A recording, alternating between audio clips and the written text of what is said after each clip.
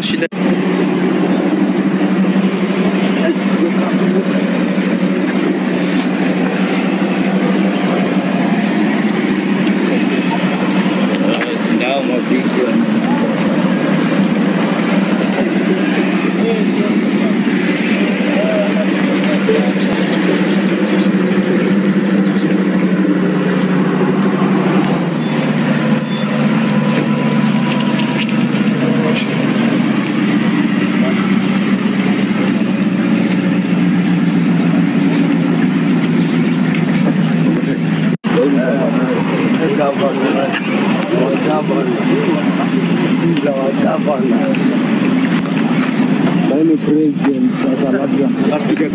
No photos, no photos. Tuchonge na usini journalist. No photos, hapa.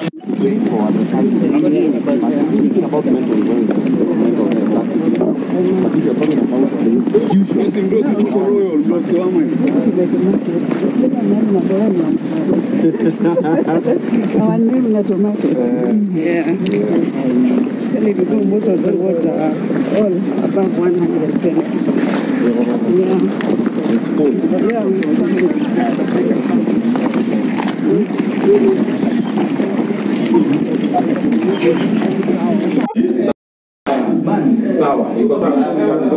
wanted to ask Obina because you told me you have a trade in awareness the whole country, the whole 7 counties, and I believe our governor will be with us, and with the parents will represent the parents, one will represent the ex, what was. So I Obina, let our doctors in Mathare be involved in making our country know they are there and they treat our young people. Si nimefanya vizuri kuwakilisha hiyo kwa bunge yako, naomba utuongoze kwa hiyo vijana wa boda. Yeah, great. You let us know, we can donate to the mission. For a follow-up case, I was at Obina's show. Many guys go there for PR exercise. Actually, I normally don't give a false promise. In politics, I want to give you a very good example. 10 years ago, we had a very bad case from Mombasa. The terror attack on the church where a baby was shot on the head. Today I'm with that baby 10 years down the line, and I'm still taking good care of that particular baby. So this is the same case, the reason why I'm here. Obina raised Kimani Mbugua's case and our sister Eunice. I'm here to do a follow-up on that. We promise to clear the medical bills and maybe transfer the patient to another rehabilitation center in Mombasa.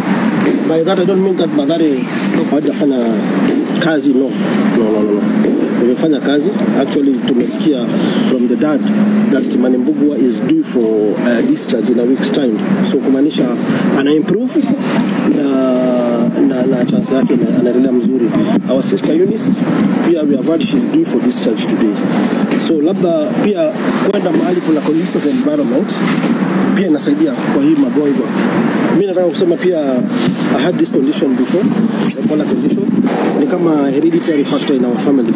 My daughter also had it, but tumeendelea na medicine. My doctor is a psychiatrist called Dr. Kigamwa.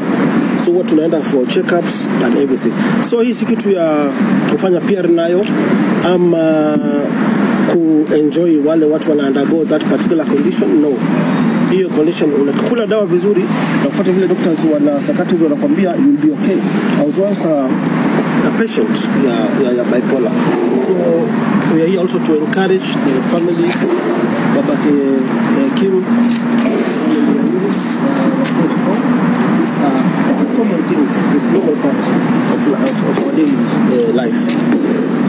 Thank you. And Mheshimiwa, you are expelled for running for any political seat, but despite all that, you still have you see the kindness to help people.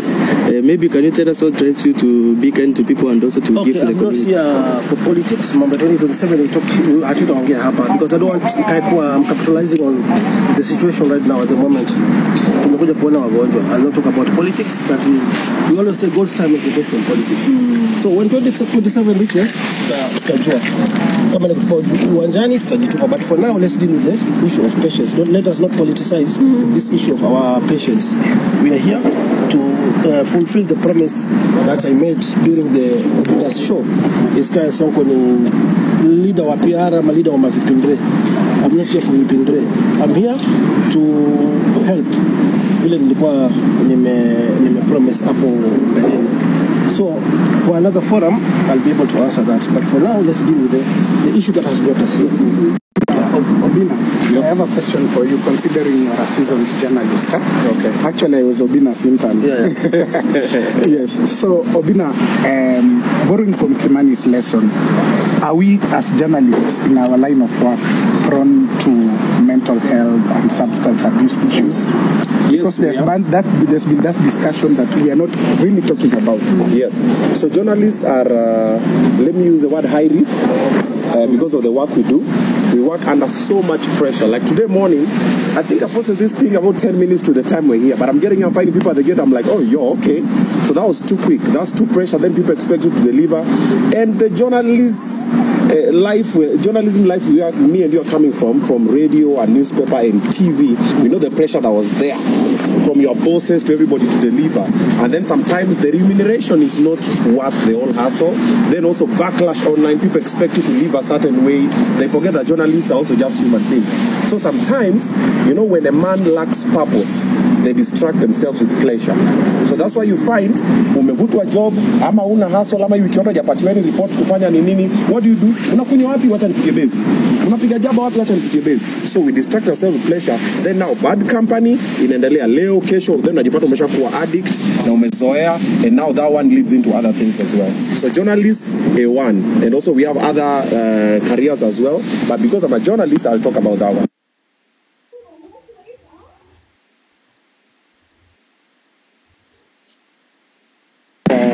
Our friend joined the media industry when he was so young.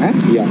Is age factor and exposure to that media kind of environment another risk factor, and how can that be addressed? No, age is not really a factor to be a journalist. Mm-hmm. It's just, I will talk about personal self-esteem, because we have journalists who started at a young age and they never changed. We have ones who started at a very older age and they changed. It depends with the person. Your personality, how strong is your personality? Then how weak are you as a person? Because we have people who mabeshako akisema leo tukitoka hapa tuende sherehe ataenda, but kuna sema pana mimi naenda kuedit hizi whatever ni post.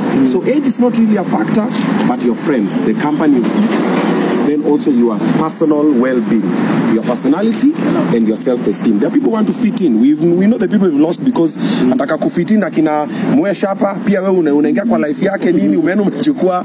It happens with many other people. So age is not really a factor. Yes, but what I really want us to do, how we can help is to guide. Mimi nimekono naenda Lyon nakwambia Lyon ni aje ni wrong. Ni aje BTG ni hapa nini. Ni aje SPM ni aje hapa change hapa hivi. But pia wengine pia wasikie, because naweza kuambia ndio lakini sikio la kufa alisikia.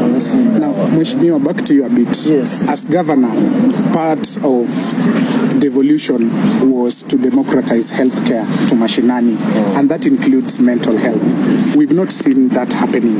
There is a lot of laxity, especially there are people who are traveling even all the way from very far places to this place just to access mental health services.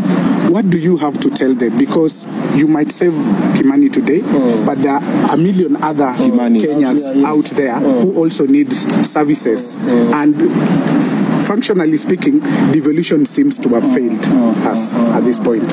Actually, health is one of the sectors that was devolved. For instance, I'll talk about Nairobi County when I was the governor.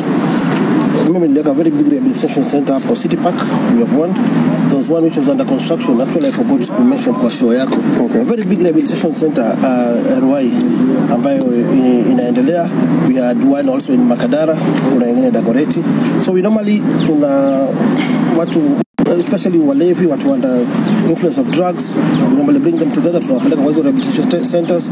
We had our own psychiatrist from our county hospitals walikuwa wanakuja every time, or at least twice a day, jioni, usiku walikuwa wana visit. Tuna interact na wao a lot. Even myself, I used to visit those hospitals frequently, like chakula, kuangalia shida tofauti. So my appeal in regards to your question, other governors should emulate that, wafuate hiyo mfano, badala watu kutravel all the way from Mashinani kuja Mathare hospital. And by doing so, we'll be decongesting this hospital, because I'm sure there are so many patients kwa hizi maward. Kwa hivyo governors Mashinani wakiendelea kuangalia hiyo mambo ingine ya healthcare.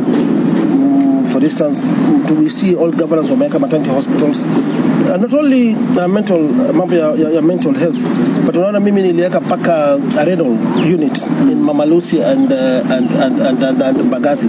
We opened a renal unit there. We are doing dialysis wenyewe. We did the first kidney transplant at Mbagathi when I was the governor. Kwa hivyo health was devolved na devolution in leadership let down to the grassroots, not only in terms of health, in terms of all other factors, security and mambo mingi, so that we give services to our people. Thank you very much. Haya, sasa tunaweza fanya kitu umetuleta. Asanteni.